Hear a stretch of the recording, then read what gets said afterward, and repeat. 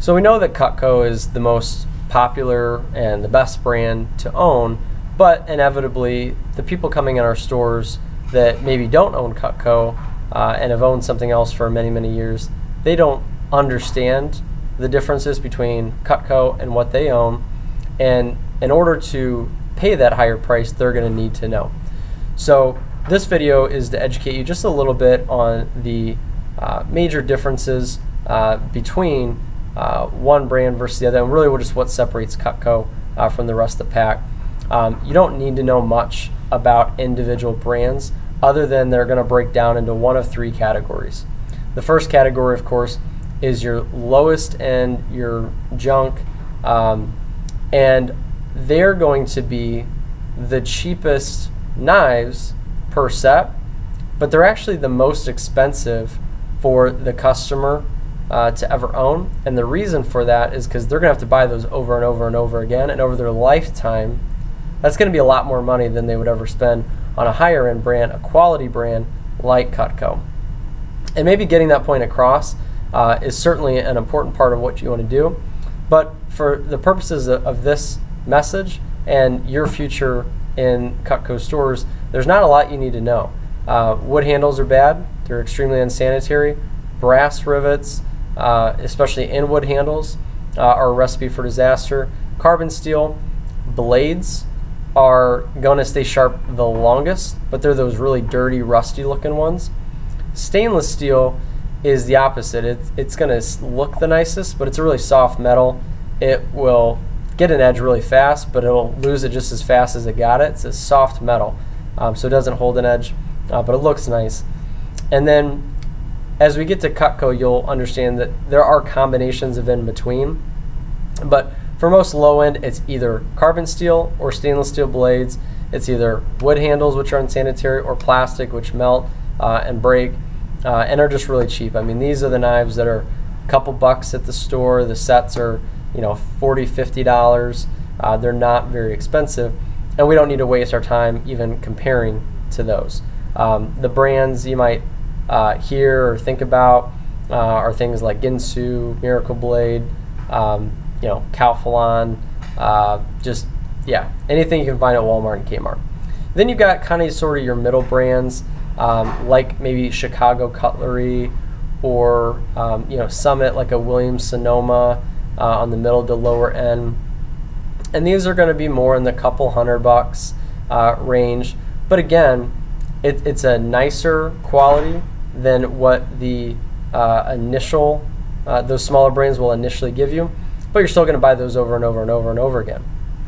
And then there's your higher end brand that we compare to, like Hinkles, Wusthof, Shun, you know, and you're going to, our consumers are going to find those at higher end stores like Williams Sonoma, Sur La Table, you know, maybe even Bed Bath & Beyond with some of those brands. We've gotten away from comparing to Hinkles because they used to be the high-end name, but they started doing more licensing deals.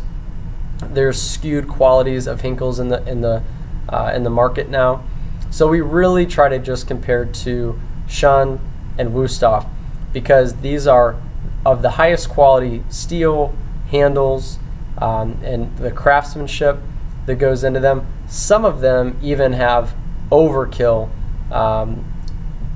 lines of their series. As an example, there's Damascus steel blades that can literally go for multiple hundreds of dollars per knife, and while they are certainly quality and they're certainly you know, a beautiful piece, it would be like driving a Ferrari on a gravel road. It's just complete overkill, and it's more than what people need. Cutco is the perfect balance of high quality, performance, engineering, and ingenuity, all put together in a practical form that, oh, by the way, is guaranteed forever. And so when comparing Cutco to other brands, really what you want to focus on is the materials that they're made out of, which Cutco has the best, the craftsmanship that goes into them, as an example, the handle design, the uniqueness of the double D edge and the universal wedge lock handle, the craftsmanship, of some of the blades. We have a few somewhat unique styles. And then thirdly is just the fact that we are the only brand, one of the only products in the world of any type that has a forever guarantee. So in comparison to the lower end brands and the middle brands, just the quality alone, that first segment, completely wipes those out. And then in comparing to the other high-end brands, we have a better design, a more unique design, a patented design. We guarantee it forever, and oh, by the way, it's also made here in the United States, which we will continue to sharpen, fix, and replace your knives forever. And in a lot of cases, by the way, we are cheaper, if not roughly in the same ballpark, depending on what line, what series you're looking at. But the short version of it is that Cutco, while expensive initially, is the cheapest set of knives somebody will ever own, because it's the only set of knives they'll ever have to buy ever again.